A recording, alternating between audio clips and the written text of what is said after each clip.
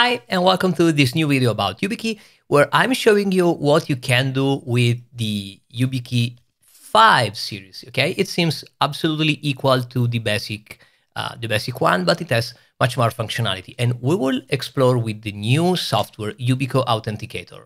If we're going to compare with the basic key, when I press USB and I'm loaded my new Yubikey 5 NFC, you see you have more menu. And you have always the passkey section, and okay, and sometimes the software goes into an error. I type the PIN, I type the PIN and it shows all the passkey. This is absolutely equal to the latest video. You have the change PIN, but you have also the option for managing certificates. This key has no certificates. And certificates is something that a software developer, programmer, and more advanced user uses. And this is a functionality only for the 5 series. And you have PIN, PUC, and you have management key. And as you can see, the software immediately tells you that it's a warning. You have the default PIN used because this is a brand new key I have for testing. And so I never change the PIN. And so you can click and you can, the software automatically set you the current PIN because it's the default one. And so it does not require you to type the current PIN. You can change simply because it is the default one. You can type the new PIN and go on. So everything is simple. And you can go and work with the certificate. And this is important because the old Yubico Manager has not all the functions. So you can work with certificate directly from this interface. It's very simple. Like as an example, if you want to have a digital signature, you can generate key, you can import file directly from here. And so you have all the option usually is always generate a key and where you select the algorithm and the certificate, etc. So that's advanced stuff. I don't want to bother you. And also it can configure the long touch because the Yubico 5 series has the ability to long press the central slot, and it will this the central button, and it will generate different stuff from the first slot. I show you, and you find in the description the link. I show you how you can use OTP, HOTP to secure a KeyPass XC database, or you can set a static credential. So when you long press your Yubikey, it will be it will work like a keyboard, typing a series of static password. You can use the challenge response, or you can have a Yubikey OTP. So I've covered this in my old video, but you can see how easy it is to go to one of these application and go into and generate or copy the key. And that's everything you need to do. You need to know, but I have one thing you need to know, because the Yubico 5 series has a unique capability from the base card that I find useful even if you are a non-developer, and it's count. Let's see what does it means.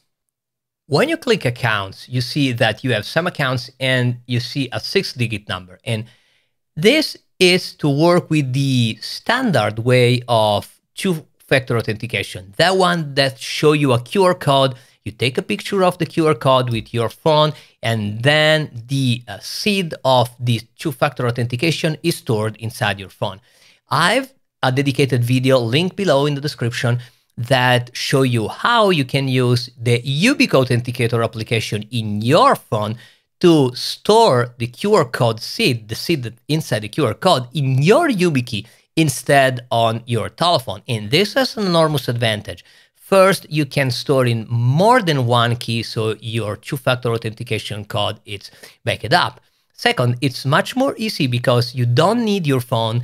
You can use the phone of another person. You can use a computer because if you plug your key, as you see, into your computer, you can immediately find the code. Okay, so you can just take the code and copy into your application without needed your phone, without even need to take your phone. So that is really interesting capability. And I think that this is the only capability that the 5 series has more than the basic key.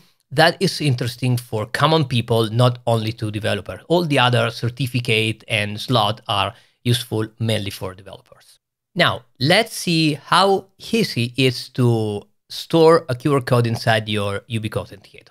So as an example, that's my test account. I have my security, and for every application that does not natively support FIDO2 passkey, I know passkey are widely deployed right now at the time of today, but there are still applications sites that only offer you the QR code, the old authenticator. Google still offer.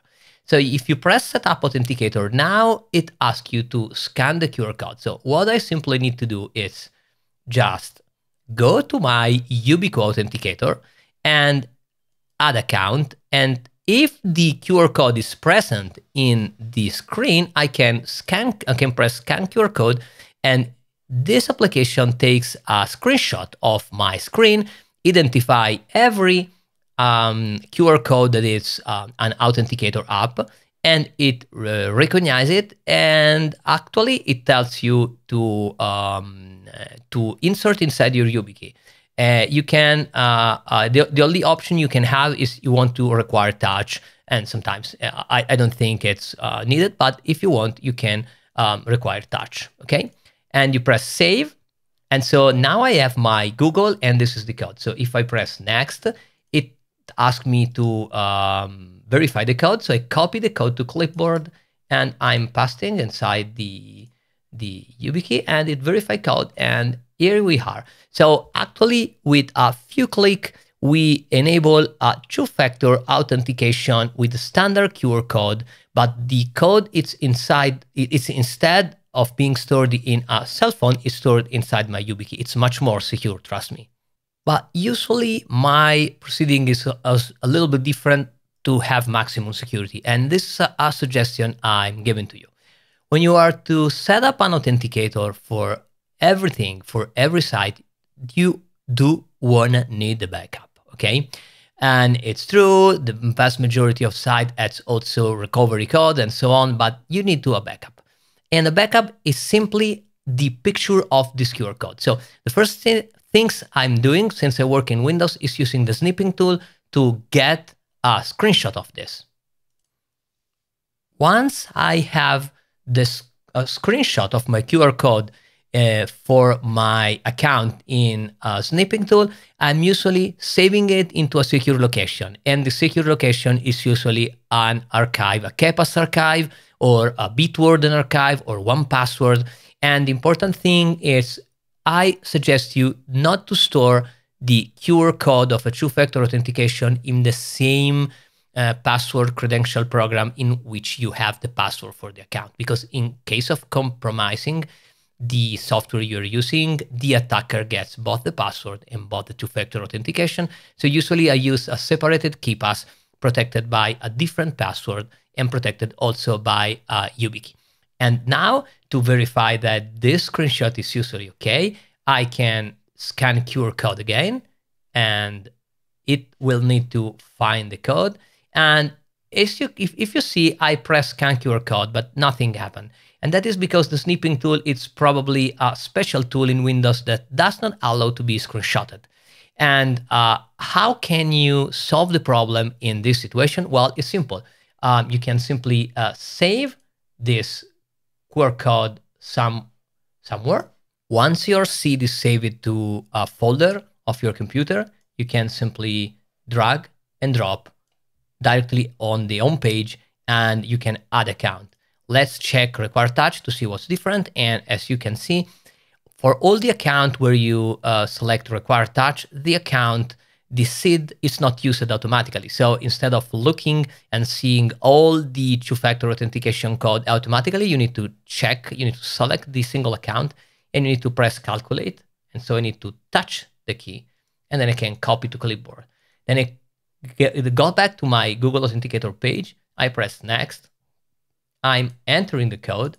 I can press verify, and everything is okay. So as you can see, it's very simple. And this way of proceeding has several benefits.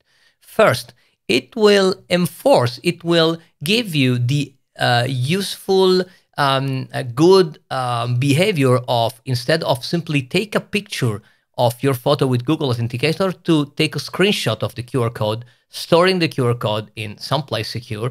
And when you store the QR code in someplace secure, you can easily extract the QR code again from your secure vault, and then you can program other YubiKey. So you can transfer all of your two-factor authentication code into a new YubiKey. It's maybe you both nano key always inserted in your laptop. So the thing you can do is, oh, I want all the code in my nano key. You simply go to your Vault software, extract all the QR code, drag and drop one after another onto the Yubico Authenticator application, and everything is back operational to the new key. And another very good and easy way to work with this, it's the vast majority of time I'm using the application in my computer, and whenever a site asks me for the two-factor authentication, I need to take my phone, unlock my phone, open Google Authenticator, take a picture, and with the Yubico Authenticator, I can simply open the application and the code is there. The only thing is, if some account has touch required, I just need to press the key, but the operation is very, very simple, and it's really, really easy to do. So I'm strongly suggest you, if you bought a 5 series card, not miss this opportunity to use the Yubikey also for storing the old type two-factor authentication codes, because it's really, really important, and you have a more secure, your security posture, it will be stronger, because it's practically impossible to extract the seed from the Yubikey. You don't have problem if your phone get lost. You don't have the question like, if I change my phone, does all the code will be transferred to my new phone automatically? It's not a problem. It brings the good behavior of saving the QR code inside the secure vault. You will have your two-factor authentication on multiple YubiKeys, so even if in the case of YubiKey get lost, you have other one to work, and you have a nice software that can generate the code for you even in your computer directly from the application without anything fancy required. So I think this functionality of YubiKey is really, really important, and it's one of my favorite. Bye-bye.